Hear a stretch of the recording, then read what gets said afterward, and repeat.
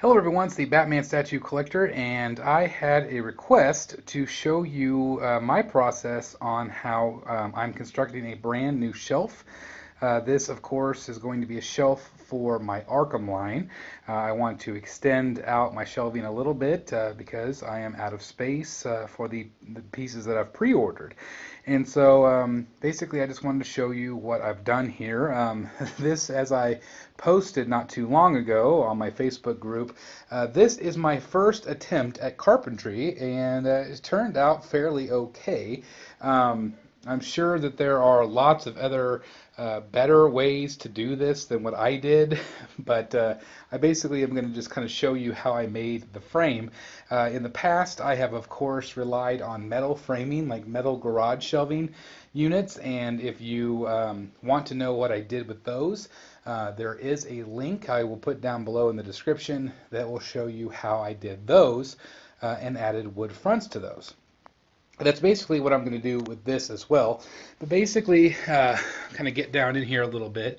Basically, I just took 2x4s. And what I did is I measured this. This right here is a composite shelf. I had found this about a year ago. It's getting harder and harder to find black shelving. It's mostly like, browns and different colors.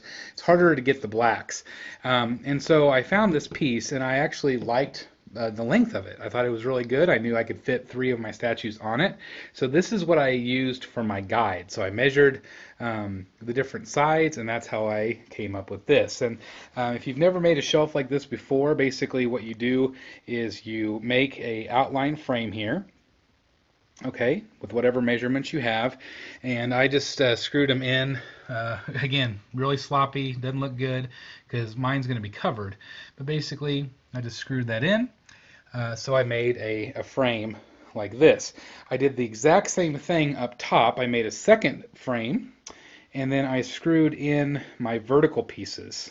Okay, I screwed those in, and then what I did is I took this whole top piece and I brought it in and lowered it right into this frame, and then screwed it in here, on the side, there, and then of course I did the same thing up top. I just put 2 screws basically in everything to give it extra support. It's incredibly durable, and it can withstand quite a bit of weight. What I did is I took that composite piece, I just drilled straight down into it, and it gives me that finished look. Now what I'm going to do next is I'm going to make a front, just like I did here. Again, this is a kind of a lighter wood material, which I will paint, and then I have beadboard here. I'm going to do the same thing with that. I've already actually, let me back up here, I've already from an old project, from an old shelf that I was making, I already have that same composite wood. I'll kind of show you what it looks like on the back of it. You can get it at any building supply place. It's basically just trim is basically what it is. But what I did is I used a nail gun, and obviously I didn't do very good there. That will obviously be hidden. But I just used a nail gun and nailed the two together. Again, it shows that I have very limited carpentry skills, but when I paint it black, some of that won't show. I'll probably use a little bit of wood filler here to do that. But basically what I'm going to do is I'm going to put those on the 2 front corners. I'll cut it down to about here so it matches my other ones. Here you can see they raise up a little bit, and that was just to cover the metal pieces behind. But basically what I'm going to do is that. I will go ahead and cut the other pieces, and then I'll show you how I put the rest of it together. So yeah, I just want to show you how incredibly sad I am. I do not have a table saw. I've got lots of tools, but I've never had a table saw, which makes cutting wood very difficult. And so this is my famous miter box here. This is what I have used on all of my shelves, and a saw like this, basically to cut all of these things down. Again, all of my cabinets that I've made, so every single cut I've made on that particular miter saw or miter box, and that's what I'm going to be using for this here. So I'm going to go ahead and cut these pieces down to fit this particular shelf, and I'll show you how I'm doing that. Alright, so this first piece is a little complicated because I already have it nailed together, but I have measured out here exactly how tall I want it to be, and that's 27 inches for this particular shelf. And so I'm going to cut it right along. I've already marked the line, and so I'm going to kind of straighten that out, make sure it's going to line up. So it's exactly where I want it. I'm going to make a few initial cuts.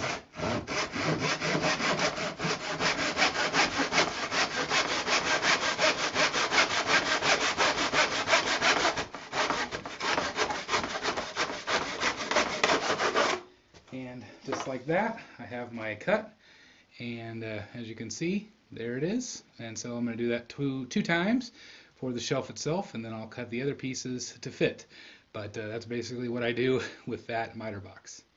So here's some more pieces of that composite wood. They come really long, as you can see, and basically I just cut them down into the sections I need. So next up will be the two sides here, and then the sides on that side is what I'm going to do next, and I'll go ahead and cut those down and show you what that looks like. So I'm measuring 43, because that's the difference, 48 minus the 2.5 and the 2.5 for the other board. So 43 it is. It's pretty square here.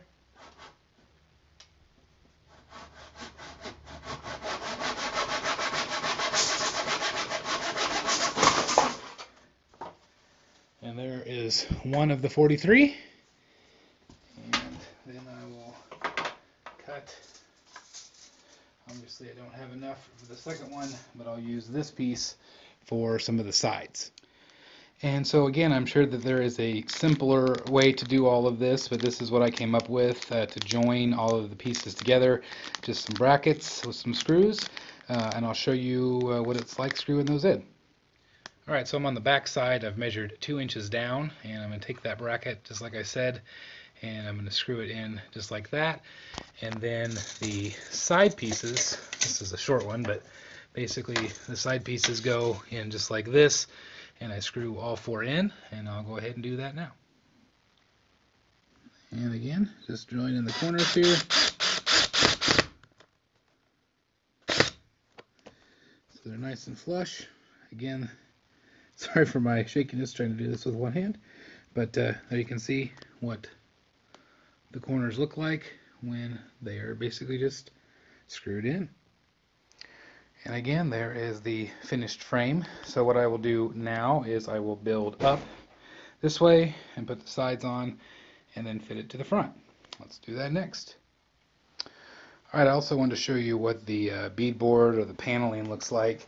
This is unfinished, kind of thick.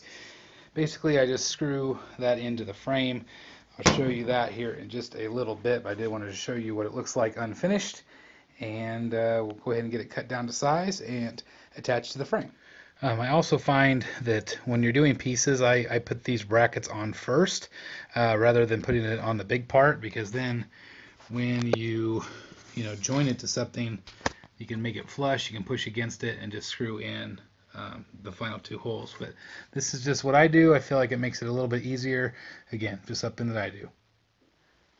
Alright, so now I have one side attached, and again, just attaching these side brackets to the frame we just did, and attaching it to a back piece that is also as tall as the front. So you basically just get a frame that looks kind of like that. And now we're going to come over here and do the same and attach this side, this frame, over here on this side. So that way we'll get a full front. Alright, measuring 2 inches down on the top, and the other will be flush on the bottom, but let's go ahead and get those screwed in for these last side panels here. Alright, so now as you can see, I have the full frame all screwed together. And of course, again, that's just basically going to fit on the front of that. And now what I have to do is cut down this beadboard for the front, and the sides, and I will show you that next. And then once we get that all together, it's going to be time to paint. Alright, so I just got through cutting this top part of this off. I measured 24 inches tall, which is about halfway on this white part here.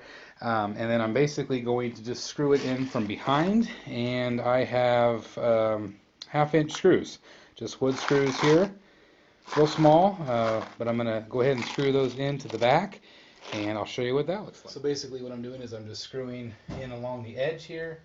Basically this will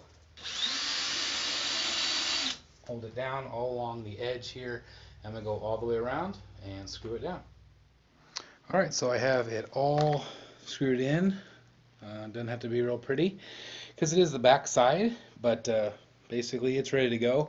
We're going to do the same thing with the two sides, and basically where the lines are on the bead board, we're just going to use an X-Acto knife or a box cutter and cut it down. It should cut real easily. Alright, so then when all is said and done, this is basically what it looks like in the raw. And I'll kind of show you what it looks like back behind. Again, it's nothing pretty. It looks pretty sloppy, especially from the back, but all that matters to me is it looks good on the front. And so again, what I'm going to do now is paint it the same color black as the rest of the shelves, and we'll then attach it back to the frame. Alright, so just a really quick first coat of black. Kind of show you what that looks like. Again, real sloppy. Doesn't need to be nice because, again, the front is what matters. So one coat down and one coat to go. And just like that, we have a finished shelf here. One thing that I am realizing after it is dry is that it is a little bit lighter shade of black. I wasn't 100% sure which one to get at the store, and so I guessed wrong. You can definitely see a difference there. Looks a lot lighter on camera. But, so I'm going to go and get another can of paint, and I'm going to paint one more time so it matches the back shelves, a little bit darker black.